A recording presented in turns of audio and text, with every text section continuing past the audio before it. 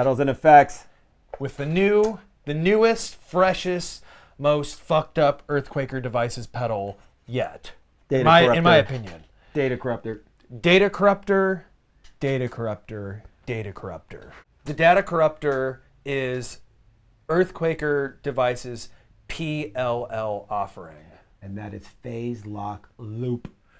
Which I still don't actually understand what a phase lock loop is. And it's been explained to me many times, and it's like when you're in math class in like 11th grade and you're just like looking at the board and it just blanks out, and then you start thinking about playing guitar or something.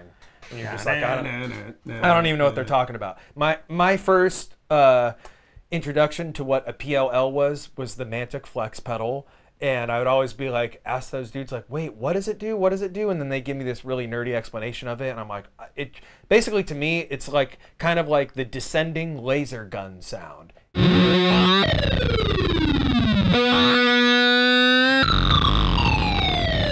Pew, pew, pew. It's like when you beat the alien at the end of Mega Man 2. That's well, like you what it won't sounds get this like. one then. How about this? There is a sound in here that this does when it goes mew, like he was talking about. That sounds like Peter Frampton Comes Alive talk box if it went into subharmonic territory. Mew. So there, you didn't know that one. So OG Young Buck explaining the data corruptor. So basically, there's 3 different voices that is contained in this box, right? There's your square wave, which is just your original signal with a gnarly compressed fuzz, which rules. Okay? Square wave fuzz. Peep it.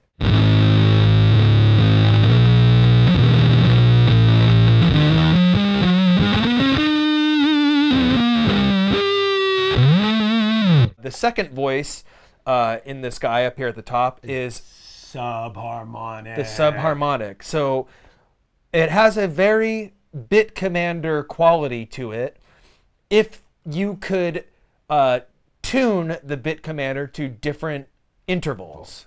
Okay, so what's fucking crazy about that is you can mix in your original signal with the square wave, right? And then bring in the subharmonic and have it tuned to be playing like, you know, basically a chord. Right. You have 2 different notes going at the same time. Now, there's tons of options for that. Just look at all the different numbers over here, right? You know, there's like fifths, there's major third. There's a minor 7 on both sides. Yes. The third voice is the master oscillator, and that's what the entire pedal is built upon. So everything else is just fun extras like the square wave and the subharmonic, and then the master oscillator is like basically the brain of the pedal, of the PLL. Right. And so this is your mixer up top. This is basically just your 3 independent voices. So if you had all this down, you're not going to hear shit. And you can mix this to be, you know, different flavors. You want a little bit of the square, you want the oscillator blasted, and then just a little subharmonic. Got it. So same with the right side over here. The master oscillator, you can tune it to different intervals. So on the master oscillator side, there's this root option, right? And this is changing the octave of the interval, okay? Because sometimes if you have this set, let's just say you have your square wave blasted. We're not even going to talk about the subharmonic. Square wave's blasted and your oscillator is blasted. So if you're playing an A, that's what the square wave is going to be, right? So then we come over to the oscillator, and then let's set the oscillator, the master oscillator, to option 4. Option 4 happens to be one of my favorites, which is a 5th interval that's 1 octave up. Right. So that's going to be an E, a high E, right? Okay, so right now it's set to be 1 octave up and a high E. Well, the thing about the PLLs and like all this stuff is they track weird, okay? Right. So mostly if you're playing guitar, you're gonna wanna be on the neck pickup for this to make any sense. By the way, it's not gonna make a whole lot of sense because it's a fucking insane pedal. It's like, it rivals all the other like EarthQuaker weird stuff, Rainbow Machine, Bit Commander. Getting back to the master oscillator. So the way this root button works is there's unison, an octave down and 2 octaves down. So the tracking is crucial on this because you're going to find when you're playing in different places, there's sweet spots, okay? You might be playing like a low A and it's just like not working and it's kind of glitching out, which could be cool. Or if you move it up a higher, you know, up and around the 12th fret A, it's going to like be nice and smooth, okay? So when you have your oscillator tuned to setting 3, my favorite setting on this, which is an octave up, one range octave up set to a 5th interval. Right. When you have that at unison, that might sound wonky and you might be like, I'm not hearing what's happening there. So then you would drop it, the root of the master oscillator, down an octave. Right. And if that still sounds wonky, you drop it down another octave. So you just have options to get the sounds that you want and have this tune and track correctly, because it's a wild pedal. That's the thing. Like by design, it tracks insane shit and it's like doesn't make a whole lot of sense. So you dial it all in to make sense. And that's what this is. So you're basically moving around the octaves to be able to find out what tracks the best. Correct. So that makes you play differently. It also makes you want to tune this differently. And as you'll see in our examples, sometimes I'll be up on the D string on the octave D and it'll sound great. And then I'll go down to the low D and it won't track. So then I mess with the octave down and then I'll try a different interval here and then it'll track better. It's all about finding the sweet spots, which is what they said to us in the directions. It's Neck pickup. Neck pickup. Neck pickup on the guitar will be the sweet spot for sure. Now, let me just input a little bit of the bass world. Now, yes, for lower frequencies, as we all know, a lot of octave pedals don't track as well on bass as they do guitar because we're in the lower register range. So what I found is that upper, of course, then we get up into the octaves that the guitar player sits in, and that tracks really well. But that doesn't mean we can't play the lower notes. What I found is that it's how you attack the string. So if you're playing hard and you maybe roll off some of your tone, that eliminates a lot of the overtones that confuse the tracking. So then actually it starts getting cleaner. So there's a lot, like one of my examples I'll show you, I actually do hit the low E and it tracks perfectly, but I have to play extremely soft on the right hand. And then when I come into the fretted note, I have to hit a little bit harder. That's the kind of dynamic that this pedal has. And you get used to it. It's just a little bit of a learning curve. You don't do this shit where you just buy it and then you're like, I'm going to play fast. I'm going to play some speed metal shit, or like, you play to the pedal, okay? Yes. You get this and it inspires you to play differently and like try different things that work with the pedal itself. The way I look at this too is I look at this as this is me being able to plug into a synthesizer and then I'm writing synth licks or synth bass lines. So I'm playing stuff and I learn how to play it and then I record with it and then I can do it live. But if I start improvising, that's a whole new world, because then you're playing notes that you haven't normally played and then it's going to try to figure it out. And so what you really, the way I find out that it works great for bass is I start figuring out what I'm going to play ahead of time and then I lock that in and then I play it and loop it. So that is how I approach the data corruptor. It has a lot of similar tonal characteristics to like a Micro Moog or the Radio Shack version, the Concert Mate, I hear that. the realistic Concert Mate, especially with the different voices. So if you've ever messed with one of those before, you'll hear that. And then especially with when you're in the glide mode, which by the way, we haven't talked about the actual frequency modulator yet. Right. We'll get there.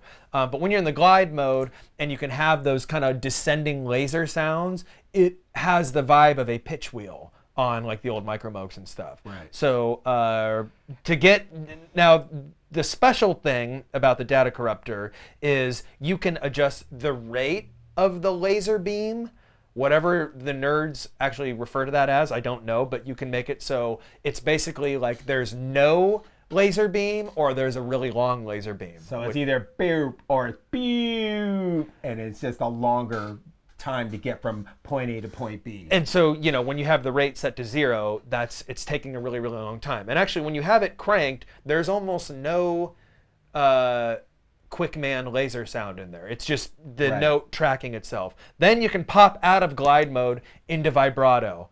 Vibrato mode is basically going to sound like a fucking wild theremin. And also, this frequency modulator is only related to the master oscillator, okay? Unless you change your subharmonic from oscillator. unison to the oscillator. Then you're going to get wild shit, which we'll show you all that too. So, I mean, it sounds like it's a really complicated pedal, but once you sit with this thing for 15 minutes, you're like, okay, I get it. And then the complicated part is really just coming up with fun riffs that make sense, you know, with this pedal. Right. It's kind of like a pitch transposer synth pedal. And the synthesizer that I think it sounds like, especially with bass, is the little Moog synthesizer that they made that Van Halen would play. I'm sorry, it wasn't Moog who made it. Electro Harmonics made that little mini Electro Harmonics synth that has like flat keys. That sound is in this pedal that I can get. It has that bow, bow, bow. I think it's Walk in the Park Van Halen. And this gets that because of the envelopes that you get in this pedal. So let's just get to demoing the pedal.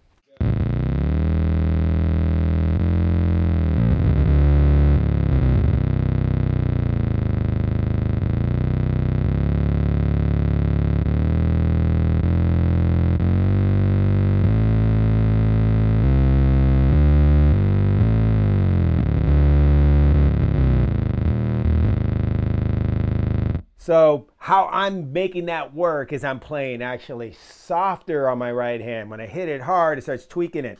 So if you look at what I got lined up here on the data corruptor, is I got the subharmonic cranked. Imagine that, me, subharmonic cranked. Then I got the oscillator kicked up a little. I'm here in the unison over on the master oscillator, just going unison. And then over here, I have the fifth down on the subharmonic. And so here we go. Right now, I'm going to play straight without the square wave coming in, and then I'm going to use my voice mixer and bring in the square. I mean, I think that sounds bass synth.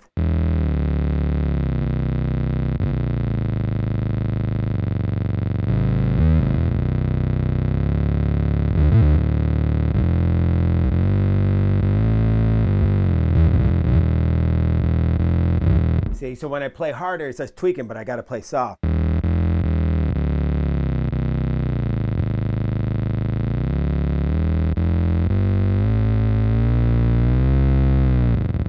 And then we'll hit even the low D here. All right, so now I'm going to bring in the square.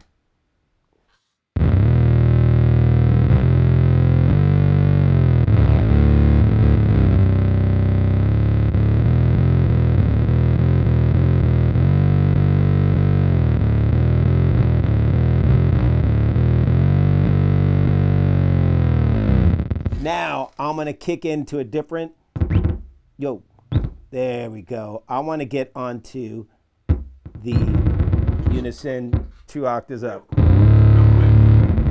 quick, bring up the All right. Really get Okay, here we go.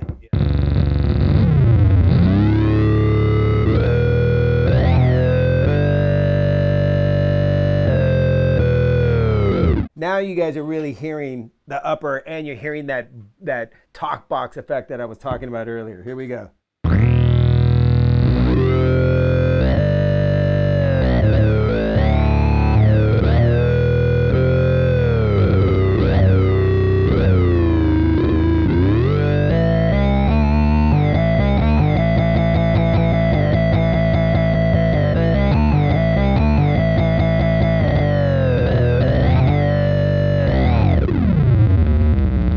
Now I'm going to switch pickups just to see, to prove to you that it does sound different when you flip them.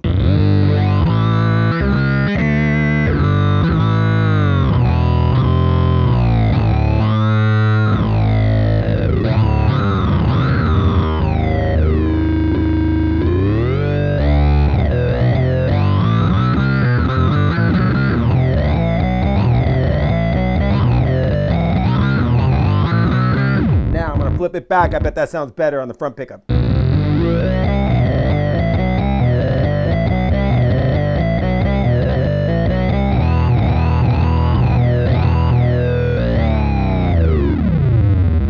The other thing I was saying about this unit is reminds me a little bit of the Electro Harmonics little mini synth, that little black keyboardless one.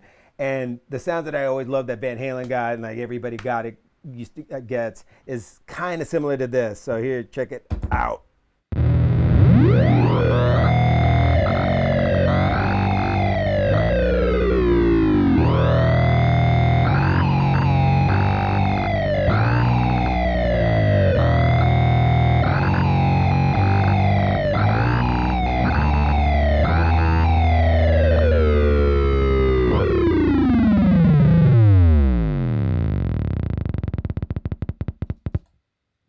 this is the setting that I found works well, going all the way down as well into the lower octave and upper octave. So I'm going to start up here and head on down.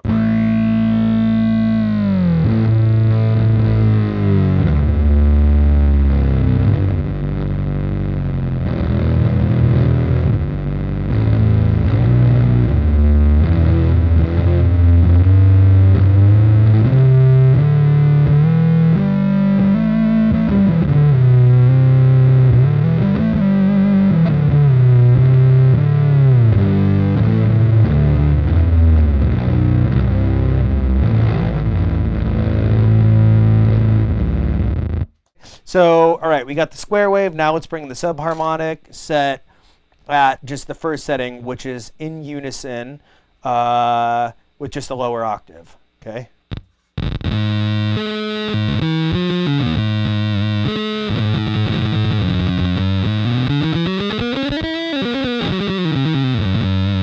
So it tracks really, really well on the subharmonic. Then I'm going to bring in the master oscillator, and I believe I will set it to setting 3, which is a 5th. I'm going to put it in unison. I'm going to fucking crank it. Let's see what this sounds like.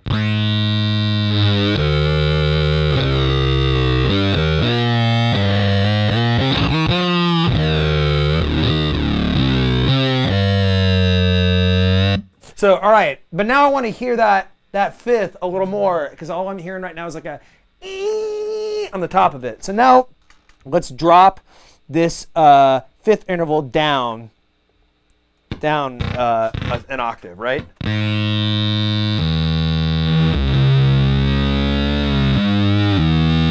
Still. Now watch, I'm going to drop it one. Heavy, dog. It is, but I'm going to drop it one more time. Let's see what that does.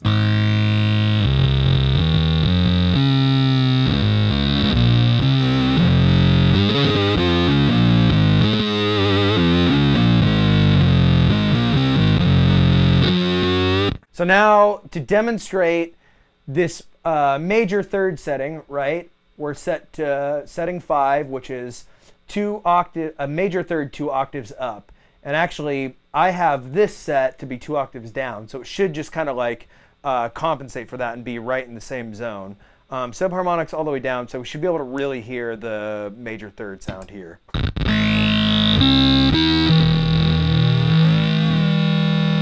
There it is. Here, it takes a second to actually kind of like lock into that actual interval. So then, right. So now let's back the rate off.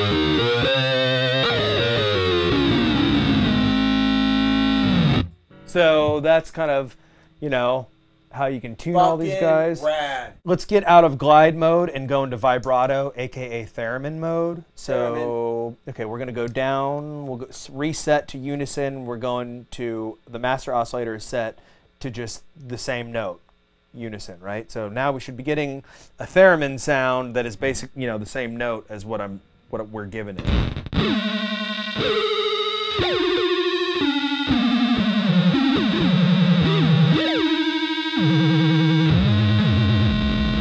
So you want to hear just what the theremin vibrato sound is? Let's take out the square wave, so we're only hearing the master oscillator.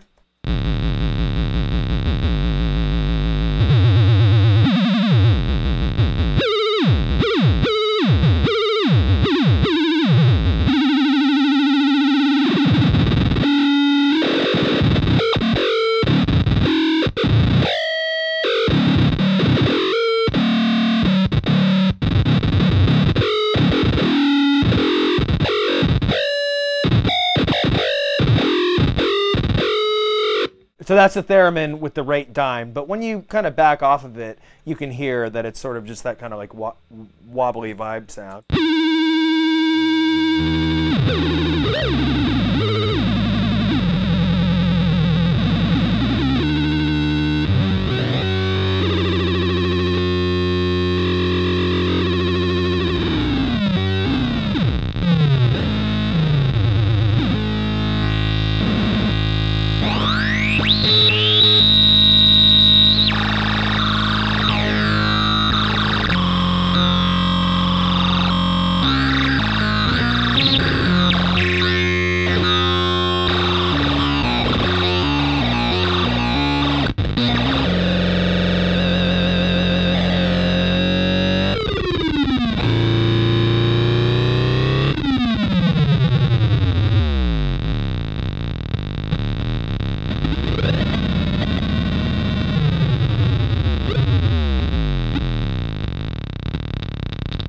Nice. Okay, so now let's send the subharmonic into the oscillator. So we'll set this at just 1 and then come down here, and let's just kind of start off gently. See what this does.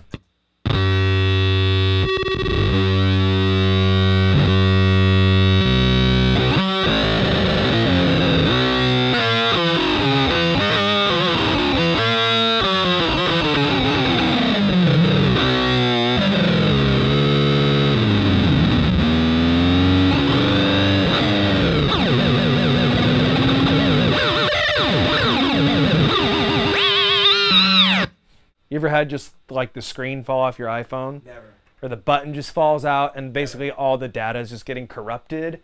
That's what that sounds like. It sounds just like destroying your iPhone that contains your just whole life, and you have it all set to the iCloud, and then all of a sudden it's just like being erased. That's pretty much the sound.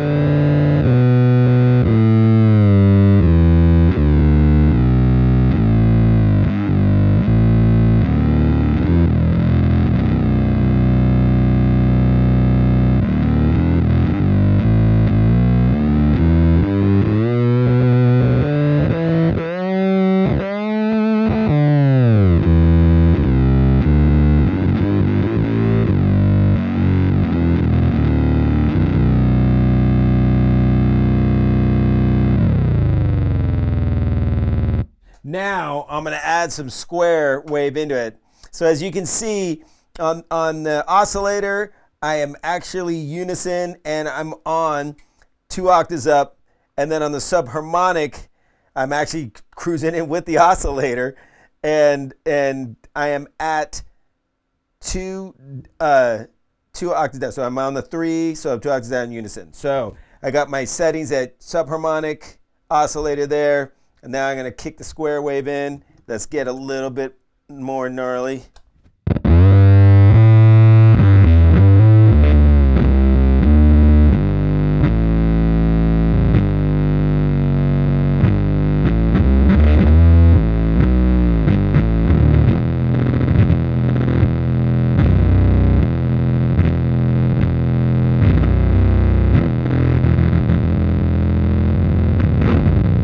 Five-string dudes can now buy a subharmonic pedal that'll track their B string.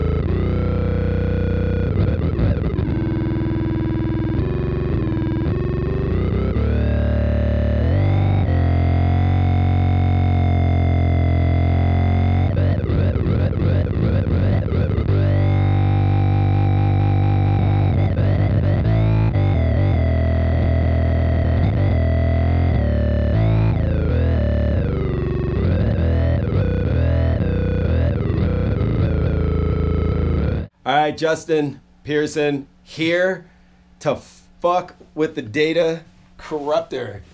And I think this is a pedal that's right up your alley. It is.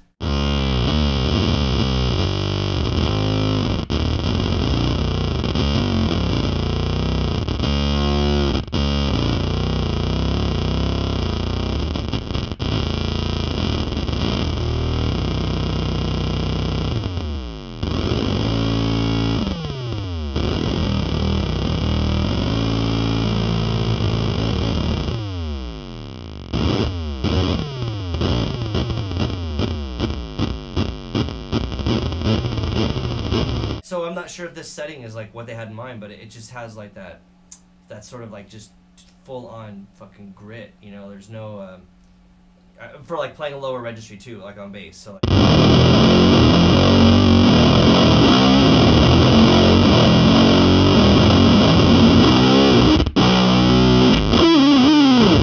and then higher it's a little bit more annoying.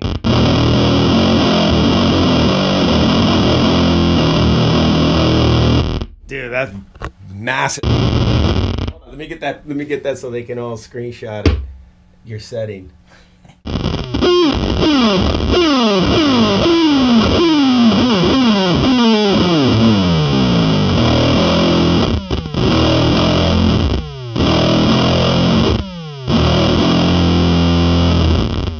you're not competing with like a full band, you know, you can have all kinds of shit happening there.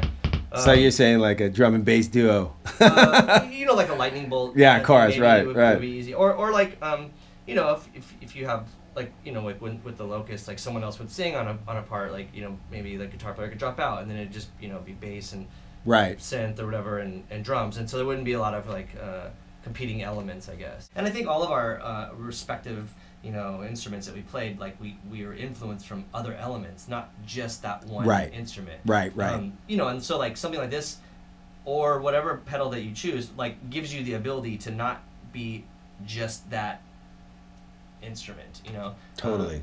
Because again, like even like with the Schumann PLL, you know, it was marketed towards guitar, and it worked great for me on bass, you know. You're definitely one of the musicians that I've come across that doesn't approach it. You're like, the bass is what's in your hands, but you go all over the spectrum. You fill a percussive role, you'll fill a synth role, you'll fill like a heavy, maybe low end guitar role or something, you know, like, and to me, like when kids ask me like about pedals and they go, well, how would that work for bass? It's like, well, if you're just in like a R&B band, like, I don't know. Mm-hmm. But like when you're, you know, in bands that do really, you know, where they stretch shit like you guys did, then this becomes part of your instrument. Sure. This is, you know, something like this is part of the instrument, you know. And the crazy thing about this too is like this isn't running through anything else, you know. It's not like yeah, normally right. I would run through a distortion as well, or whatever else, you know, just to kind of treat it a little bit, make it a little bit nastier. This is just full on like nasty by itself, which is great, you know. I mean, I think this would probably have a bit more clarity than if I was to run, you know, the Schumann through right a distortion and you know, and a bass synth pedal or something.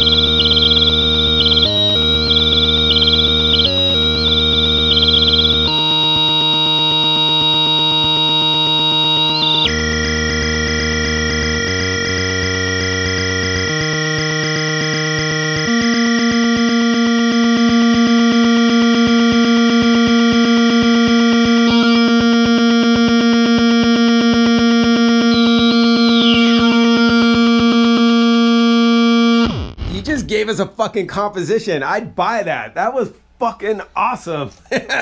So you were rocking this shit through this, and then you were flipping through the different intervals, and it was just, and you were playing your melody on it, but it was just flipping it into this composition. It was rad. Joey's here, by the way.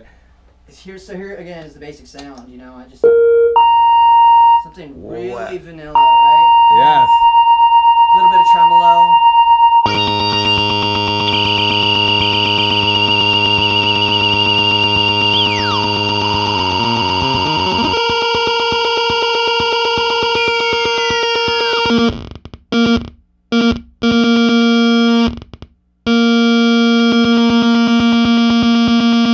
Look at how easy it is to like embellish some vanilla ass sound, and then fuck, you were writing something right there. Yeah, you're definitely playing the pedal. You know, I'm trying to keep it pretty simple. Yeah. Just to explore the sounds that this thing can really sort of. And you're feeling it. Out. Yeah, it sounds great. Sounds and really cool. And you'd use it. I use it, yeah. Hell yeah, you would use it.